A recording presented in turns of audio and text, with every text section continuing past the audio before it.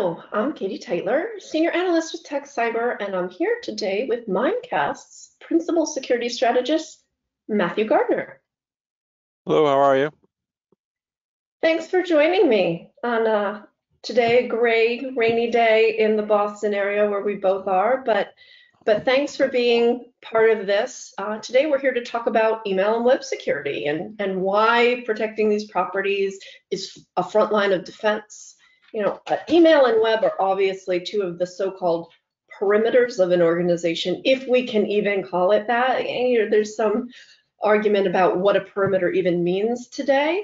But if we consider them a perimeter of sorts, they are also some of the easiest vectors of attack for cyber criminals because people need their email, we need to access messages, we need to click on links and download attachments, the valid ones, the real ones.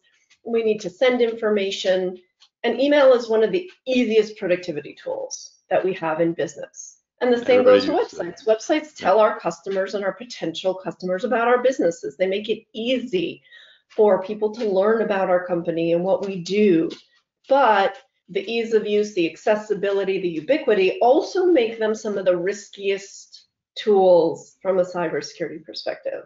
So Matthew, before we get to Mimecast specifically, let's talk about that, and in particular, the last few months, how they've presented extra challenges in terms of protecting email accounts and web properties. Talk a little bit about some of the things you've seen and heard. Yeah, thanks for having me. It really comes down to the concept of social engineering. The fastest and easiest and best way, usually into an organization, is through your people. And so they reach out and touch you, and these, at least the external attackers initially come into your perimeter. And so you mentioned the perimeter. Obviously, the concept of a perimeter is different. I'd still argue there is a perimeter. It's just it's essentially whatever's around your people is your perimeter. Used to be a firewall on your corporate network. Now it's not that, but it's still, you have applications and you have systems that people use, and so attackers try to get through them, and they try to get through them to your people because they can let you in essentially. And email and the web are the two by far most popular ways for your people to, unbeknownst to them, let the attacker in some way or form. So we know, we've heard, surveys have said, and the media have reported that email has increased. I read one statistic that the volume of email increased by about 95% because everybody's working from home, because you can't go over to your coworker and say, hey, Matthew, well, ask, what about this? Can you help me with that? But there's another aspect, domain spoofing, that's been on the rise. What have you seen in regards to domain spoofing, and is this something you think will continue to be a trend, or are there other things that you see coming down the pike? I mean, domain spoofing is part and parcel with social engineering. I mean, they're trying to make you think there's someone they're not. Your boss, your colleague, your vendor, whatever, customer, HR rep, whatever. They're trying to make you pretend there's somebody they're not. And so they put it in the content of the mail, but also they pretend to send from a domain that's similar to what you might expect, or exactly what you might expect. And we can talk a little bit about how that's possible in email. And similar on the web world, they're trying to bring you to a site that they control that you think is something else, usually to steal a credential, but not always. They might be there to steal something else. But at the end of the day, it's part and parcel of a social engineering, and they want you to trust them, and they use multiple techniques to do that. And it's very, very successful. Surprise, surprise. So they keep doing it, and so you have to have techniques to try to stop them. Anything, domain spoofing and email phishing, social engineering, those are all obvious and they've been around forever. Anything that you see that's novel? Yeah. Or do you think attackers will just continue to go for the low-hanging fruit? I mean, most people think about domain spoofing being an attack that reaches your organization, and that's traditionally what inbound phishing is, or what credential stealing is. They hit you, they're trying to steal your users' logins or plant malware in your organization. So that continues on. But the area people don't think about, and they need to, is exploiting your brand to someone else. So it's not just Microsoft, eBay, and PayPal and Netflix that experience that. They experience it most often, for sure, because they're global internet brands. But your local bank, your local law firm, your local consultant, whatever, their brand can be spoofed and use the trust embedded in that brand to their customers, to their partners. So that, it raises an interesting problem of how do you stop an attack that actually doesn't hit your organization, but uses your brand. And so you are damaged. Right. It's not the traditional kind of attack that companies think of first. Right. And you usually want to lock down your world as best you can, make it safe, but that's unfortunately not enough, particularly now that everybody's brand is an online brand with very few exceptions. And so your online presence is recognized by huge swaths of people, and those people are attractive to attackers. And while Netflix, PayPal, and eBay and whatnot are, still in the top 10 always, every anti-phishing working group top 10 basically, yeah, they're pretty effective at protecting their brand online. Whereas the attackers have discovered, not surprisingly, that a lot of the other types of lesser brands, lesser known companies, are not very good. And so they can set up websites and send email for a long time and never get caught. And so they can be harvesting, your users' logins, attacking your users or your partners or anyone who trusts your brand for an extended period of time without anyone doing anything about it. And that's, attractive from their point of view. Sure, it's a different way of going about exploiting a company, Yeah. which is a nice segue into my next question, which is about Mimecast and your 3 zones of protection. So you tout that a lot. Explain to everybody, what does that really mean? What are the 3 zones? Why the 3 zones? Yeah, so it's basically us pivoting to how attackers attack, at least within the domains that we can help protect, which is email and the web. That we are two of the key vectors that we have defenses for. So traditional phishing is inbound into your organization, whether you're using Office 365 or not. Your people are sitting on an email system that an attacker would love to get into, steal credentials or drop software, drop malware. And so you have to have those defenses against your perimeter, whether it's a cloud-based perimeter or whether it's a traditional perimeter. So we have protections in that vector. But then there's the what do they do when they get there problem. And so usually when they steal credentials or land malware in your organization, they don't exploit, they spread. So their next goal for the most attackers is to spread internally. So you need controls on your email and even in your web inspection for lateral movement, east-west movement of attacks. So we build some controls there, which include technical controls as well as awareness training, because of course now your people are inside and you need them to be part of your defense.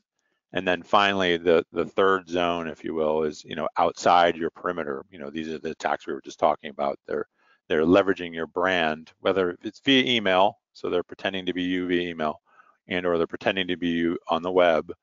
How do you find, block, take down quickly those types of attacks to protect your brand, basically? And so we have our security controls are built around those 3 zones.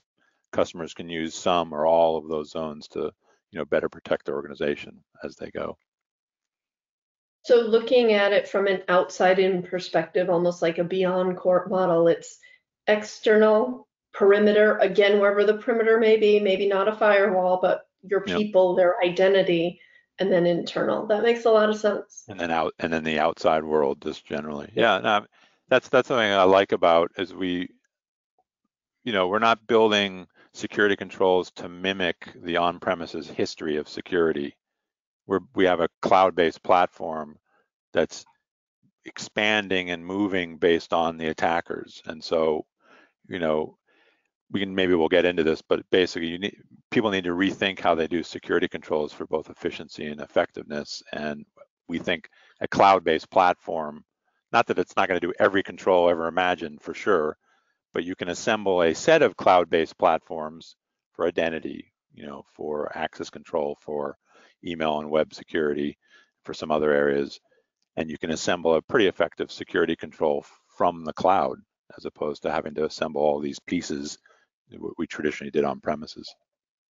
Right. It's easier to deploy, it's easier to manage, it's easier to get, exactly, sort of an aggregated view across environments from the cloud.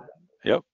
That's what we do. You touched on something a minute ago I want to return to, security awareness training, because a lot has been made of security awareness training in the past, and I have some pretty committed views on security awareness training, and it's a big part of hardening that first line of defense. But what do you think about security awareness training? How useful is it, and where does technology need to take over? So I'll first, I always call it the last line of defense, because it's literally your people. And so the first line of defense hopefully is technology and things out there to try to stop the bad thing from entering. But obviously there's nothing perfect. And so as a last line of defense, you want your people, they got to be aware, they have to have understanding, and they have to be able to take an action, understand that they need to take an action and what actions they should and shouldn't do. And so I think the good part of security awareness training is the security industry has understood that it's an important part of the overall program. Like years ago, we never talked about your people being part of your security program or posture.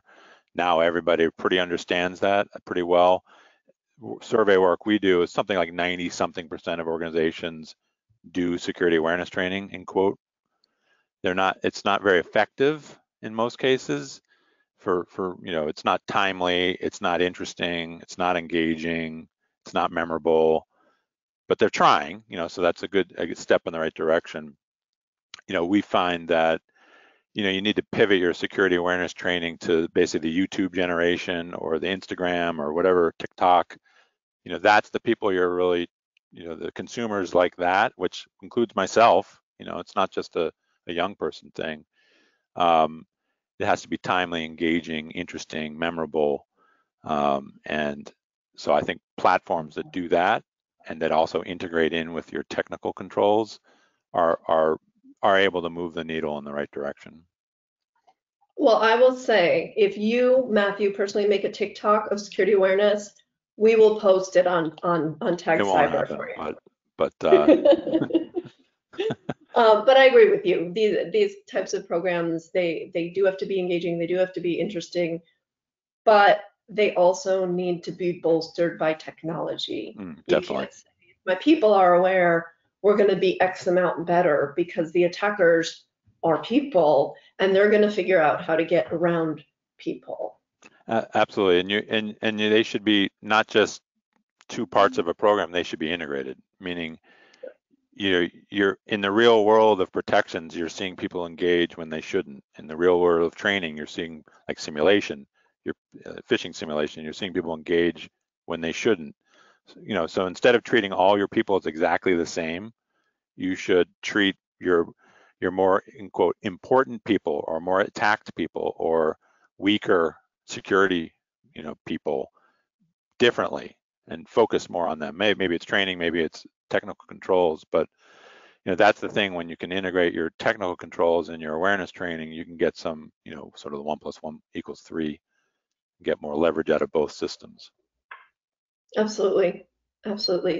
A layered approach is, I don't think we're ever going to get to a place where we're beyond a layered approach to security. It just needs to be there.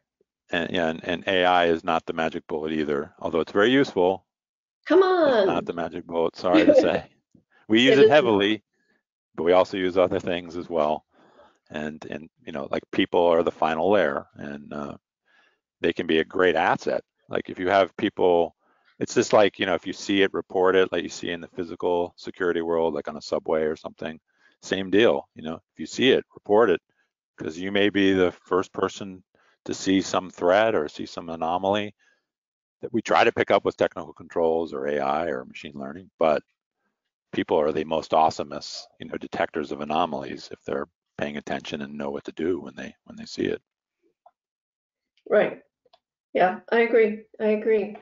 Another thing that's not a silver bullet, but was hoping to be a silver bullet was compliance. Over the years, we've seen a bunch of security and privacy regulations, and another big one is about to hit Canada.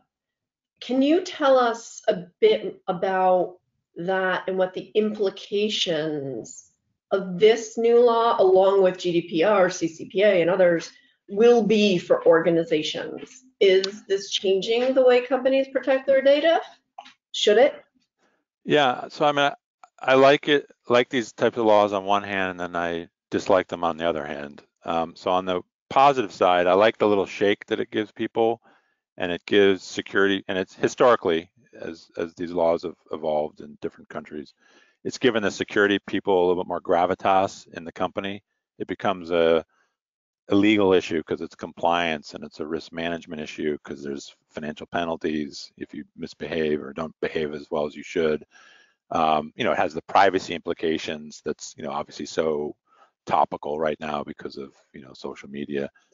So it does, the benefit is it says, if people weren't aware, if upper management wasn't aware, they've really got to be aware, because there's laws have been passed in their jurisdiction that says it's your responsibility to keep data secure and, sensitive data out of the hands of the wrong people and use it appropriately, et cetera. The part of it I don't like is I don't love, in most cases, the penalties that get added on to what are effectively victims of cyber attacks. You see these 100 million this and 100 pounds of that, million pounds of that. I don't love kicking victims. I mean, that's ultimately, unless somebody is completely unreasonable in their security program, like a security person would go in there and go, you are completely deficient. Okay, then I can understand, pushing the penalty on them. But in most cases, they just happen to be incredibly unlucky. And, they have deficiencies, obviously, but everybody has deficiencies. And so does it really help the world become more secure to extract another $50 million from company X when perhaps that could be put into better security controls? So I'm a little squeamish about stepping on the wound of victims unless they were completely negligent. Yeah, it's hard because regulations can be a great lever for security people to push, but it shouldn't be the only lever that they can push to get the attention that's needed to And protect your and I'm people, your also data, your systems. I've seen some political talk, I think it was in New York State, talking about regulating tighter and down to the point of like overseeing security controls. And that makes me very nervous, having non-experts, reaching into a private entity and saying, you must do this, this, and this to be more secure, because it's very unlikely to be flexible, very unlikely to be value driven or risk driven. So I mean, I think in general, the government's role is to say, hey, this is important. You're responsible for this data. Through the regulations you mentioned. But I think for the government's better role or more efficient or effective role is law enforcement. So that obviously companies can't chase down bad guys and put them in jail, but governments can, even though it's hard when you're crossing, international borders. But they can do it. The FBI can do it, and I can't do it. And they can protect the public institutions, which obviously have not been very effective either. So, maybe they should focus on their home base a little bit so that they're not ransomed and, wire transferred money out of the public purse and all that stuff that happens. So I don't know. The world is complicated enough in security, and I think private companies have enough incentive to do the right thing, and it's complicated, and there's work to be done, but there's staying at a high level regulation, I think, is probably a wiser level. That all makes sense. And certainly we've been working with Mimecast for a couple of years now. We like what you're doing. We think you guys are trying to do the right thing. So one more quick question here. Don't want to keep you too long, but what new things or capabilities can people expect to see from Mimecast in the coming months in 2021 and Yeah, beyond, perhaps? yeah. I mean, we're very active investing in our platform. I mean, it is a cloud-based platform that has been, I've been here for about 5 years. It's been getting deeper in its capabilities and wider in its capabilities. So, and in the big picture, what we're trying to do is we're trying to build that platform. It's not going to have every security control in the world, obviously, but it's going to be a hub of key security controls that we're good at, that interoperate with other security controls, ideally in the cloud, can be on premises, but mostly in the cloud. So along those lines, what we've been doing is also integrating out, so integrating our cloud services via open APIs to third parties. So we actually just announced CrowdStrike yesterday, I think it was, their Oh, Falcon great. platform. Congratulations. But we have more than 50 of those because the idea is that we want to be a hub of what we're good at and integrate with other third parties that are in common use. But then also, as we build the scope of our platform, have it also be integrated, so that we talked about like security awareness training being integrated with technical controls.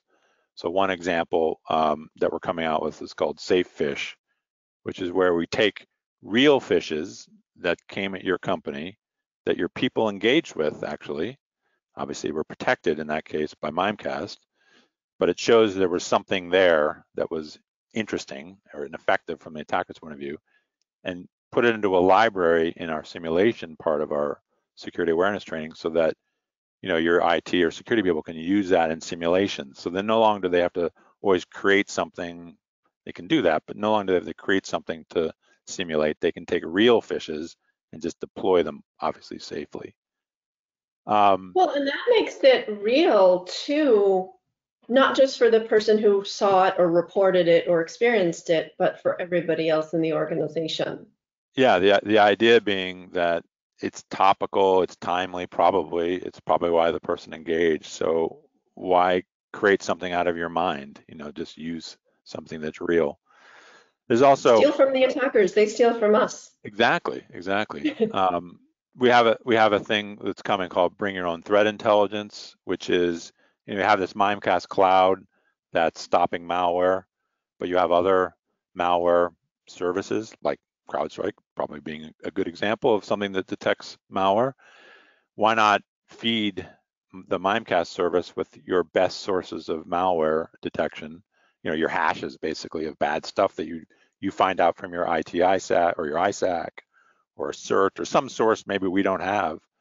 Tell us, and we'll block it up in the up in our cloud service. So there's this idea of this sort of bi-directional integration that we open up with our API, which allows you to essentially bring your own threat intelligence to the Mimecast service. Many other examples. I'll throw one more out and then we can see if we have time, but is this idea of managed services. So we have specialized managed services as part of our security services. One is the implementation of DMARC. If for those that are familiar with DMARC, we have a service team that enables that. We have our brand exploitation discovery team that finds and takes down on your behalf sites that are knocking off your websites, and taking them down on your behalf. Given the staffing problems people have in security and the efficiency, about the need to outsource security services is bigger than ever. And so we're continuing to do is add managed services on top of our platform, so we can do more for you, generally more efficiently than you can do yourself. So there's a win-win. So the next one we're working on now is basically when your people get suspicious emails, they have the ability today to send it to Mimecast and send it to your IT people, and then that's the end of it.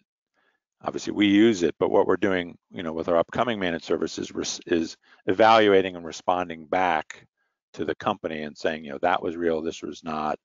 This is an attack you may want to be aware of in other parts of your security controls, new type of malware or whatever. So it's a service basically providing information, intelligence back to the organization, kind of what a security operations center would do, a piece of what they would do. We'll offer that as a managed service in the not too distant future. Sounds great. It sounds exciting. It's funny, a few years ago, everybody was worried that robots were going to take over their job, but in security, we're adding more resources to have that human touch, because it really is that combination of automation, the technology, with the human insight that you can't get yet. I mean, maybe we'll get there someday, like you said, maybe one day AI will be the silver bullet, but it sure isn't today. I mean, it's just like automation and every other factor. It's making your people more efficient and effective and taking them out of the drudgery work, whatever that work is. In this case, it happens to be security. So in my view, security people at a given company should be like the risk managers, the advisors on IT security. They shouldn't be like patching, platforms and, writing detailed rules as much as, as much as they do now, or uploading software. They should get out of that drudgery, which is essentially what the cloud is all about, and be able to apply their expertise on risk management. Like, what's the riskiest thing we have? How well is it defended? What are my alternatives to better protect it? And then essentially outsource a lot of the controls to cloud providers and be obviously the portfolio manager essentially of security controls. And so I think that would be a much more effective use of scarce security resources, is to essentially continue to up level the people, which is really what automation is always about. I love that.